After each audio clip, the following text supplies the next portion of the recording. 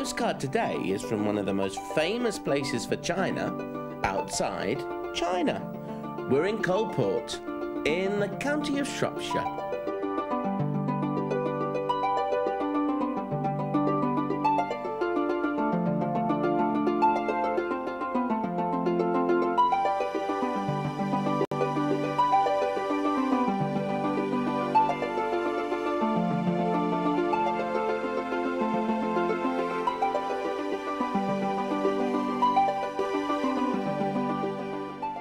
Where did Coalport come from? I mean, I know we're in Coalport, but I mean, how was it founded? Where did it all begin? Well, it actually began just a little bit up the River Severn from here at Carfley.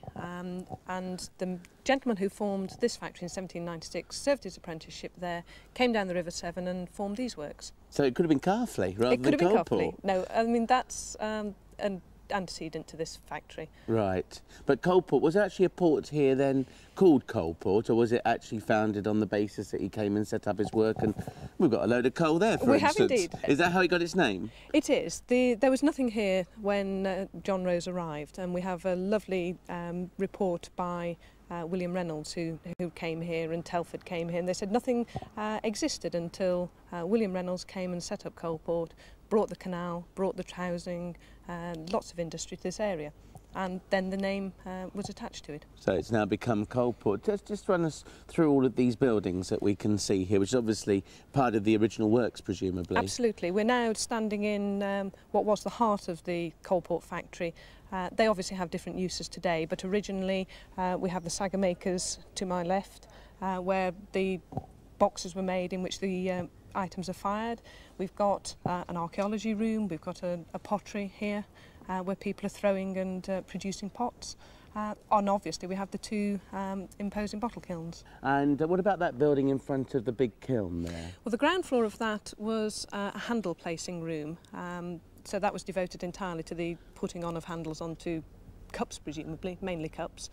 They also had some decorating taking place on the top floors. We've got the River Severn there, we've got a little cut along here. Was that part of the cooling down process, so that little piece of water there? No, that's the canal where coal was brought in and wares were sent down the canal to be transported into the river, or to be transferred to the river. Well, we're by this little cut now, Ruth, the canal, as you was telling us about, yes, which brought the coal and stuff in. What are these buildings here behind? They have now been converted to, on the left-hand side, a youth hostel, and the museum entrance on the right-hand side. What were they originally? That was the first set of buildings to appear on the site, because there were, in fact, two brothers working here in the early years of the factory's existence, and they, as I say, were the earliest buildings on the site. And how many people are actually here working at its heyday? At its heyday, just under 500. Right. We know from the census in 1851 there were nearly 500. And what was the peculiarity about Coalport China that made it such a hit? Partly the diversity of what was produced. Coalport, throughout its history, has produced some absolutely wonderful pieces.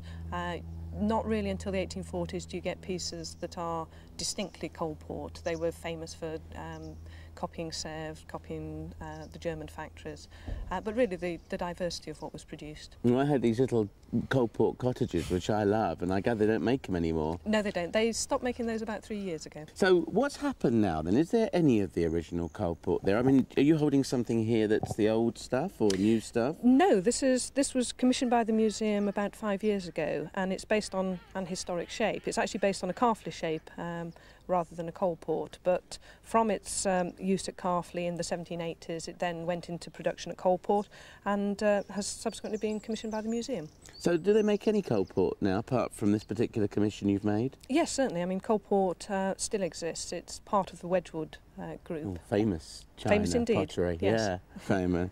And you've got on there the Iron Bridge. Yes, that was, as you know, erected in 1779, the world's first cast iron bridge.